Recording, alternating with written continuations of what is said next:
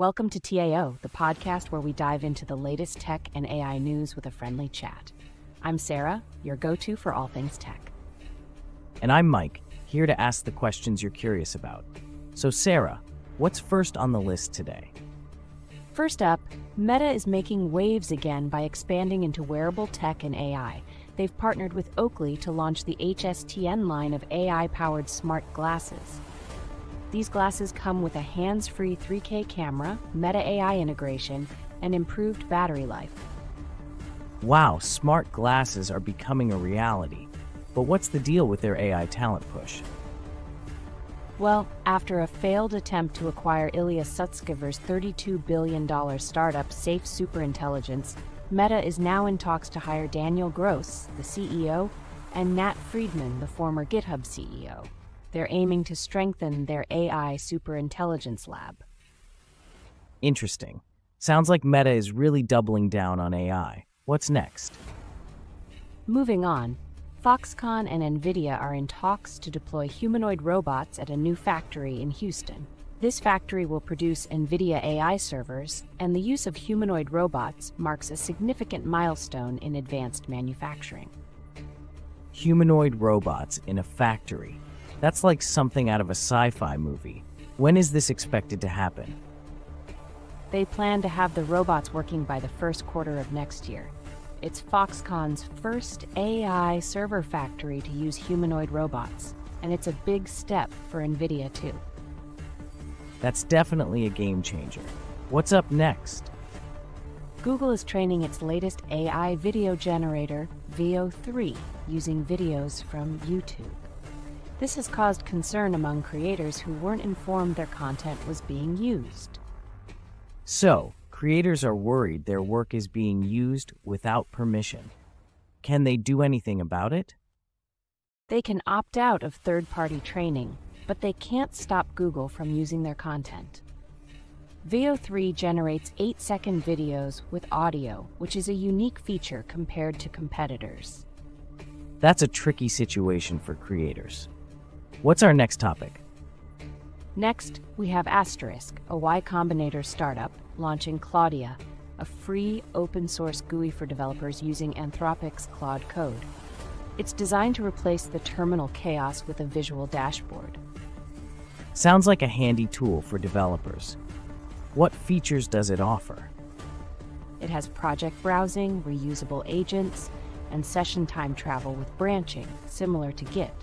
Claudia is privacy-focused and available on GitHub. That seems really useful. Let's move on to the next topic. The BBC has threatened legal action against Perplexity, accusing them of illegally scraping content to train their AI model. The BBC wants them to stop using their content and provide compensation. Wow, legal issues with AI are becoming more common. How has Perplexity responded? Perplexity called the claims manipulative and opportunistic, saying the BBC misunderstands the technology and law. Legal battles in AI are definitely heating up. What's next? Hindustan Aeronautics Limited, AAL, has won a contract to commercialize Aero's small satellite launch vehicle technology. This aims to boost India's private space sector. That's a big win for HAL. What does this mean for India's space industry? HAL will build, operate, and market SSLV launches, planning to produce up to 12 launch vehicles annually.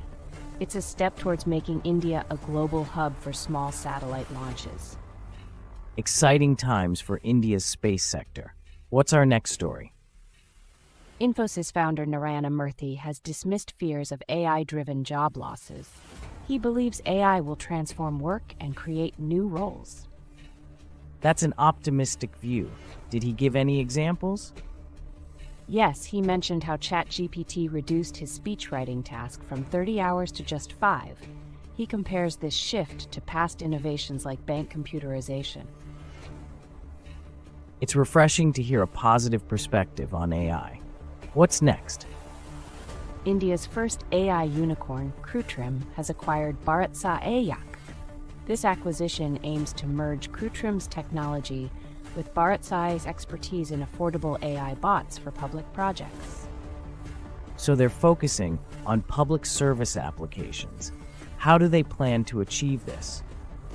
By leveraging their new AI assistant Krutrim plans to scale these applications across India, making AI more accessible and beneficial for citizens. That sounds promising for public sector AI. What's our next topic? South Korea's SK Group is teaming up with AWS to build the nation's largest AI data center in Ulsan. The project involves a huge investment, with AWS contributing $4 billion. That's massive. When is this expected to be up and running? Construction starts in September, and the facility should be operational by 2029. They aim to create a global AI hub outside the capital. That's a significant investment in AI infrastructure. What's next? SoftBank founder Masayoshi Son is planning a $1 trillion industrial complex in Arizona, codenamed Project Crystal Land. It's focused on building robots and AI.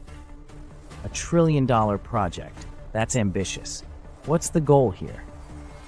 The goal is to bring high-end tech manufacturing back to the U.S., potentially partnering with Taiwan Semiconductor Manufacturing Co. It's still in the preliminary stages. That's a bold move by SoftBank. What's our final topic? Lastly, WERO is leading a significant expansion of Indian-owned businesses in the UK. They've topped the list of fastest-growing firms with a 448% revenue increase. That's incredible growth. What's driving this expansion? It's credited to localization and major contracts. Overall, Indian-owned firms in the UK generated £72.1 billion in revenue, with the tech sector remaining dominant. It's great to see such strong growth. Well, that's all for today. Thanks for tuning into TAO. We hope you enjoyed the discussion. Until next time, stay curious and informed. See you next time.